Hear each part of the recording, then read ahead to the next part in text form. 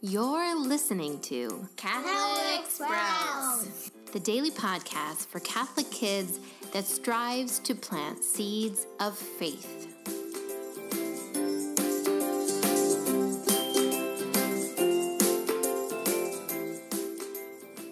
Hey there, Sprouts. Today is Monday, August 13th, 2018. This week on the Catholic Sprouts podcast, we are going to be talking about Mary.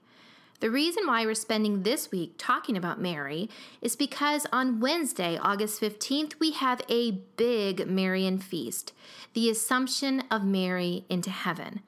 And while we are going to be talking about that later, today we are going to go way back to the beginning. We're going to talk about Mary when she was born. Before we get into that, though, I want to remind you about something.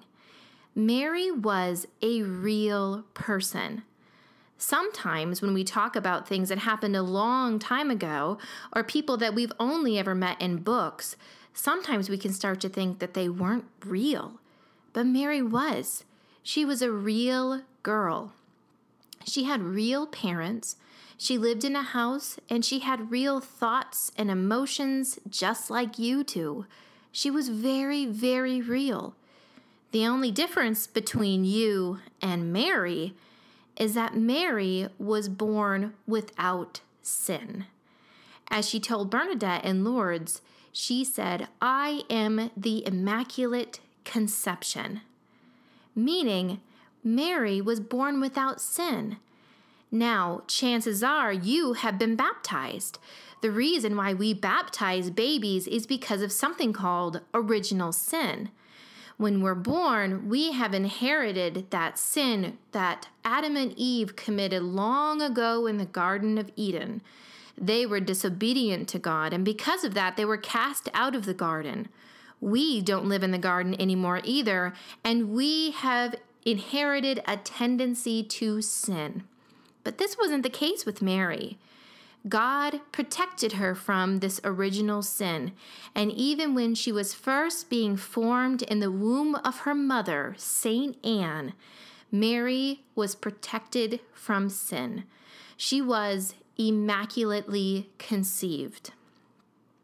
God did this because he was preparing the perfect mother for his son, Jesus. And that is, of course, what we know Mary became.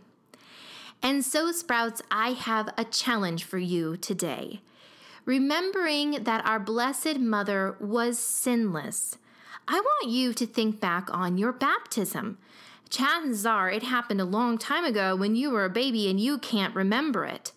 But on the day of your baptism, you were washed clean from original sin. And in that moment, you were sinless. Your soul was perfectly clean. So think back on that perfectly clean soul.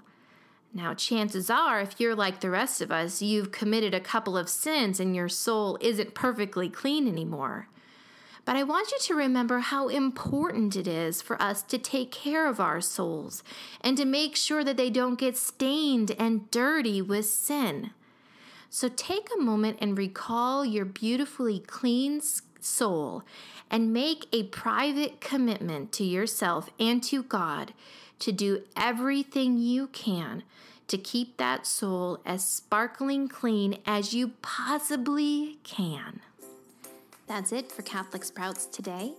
We'll be back tomorrow, but until then, continue to grow in your faith and truly sprout into the beautiful creation that God intended you to be.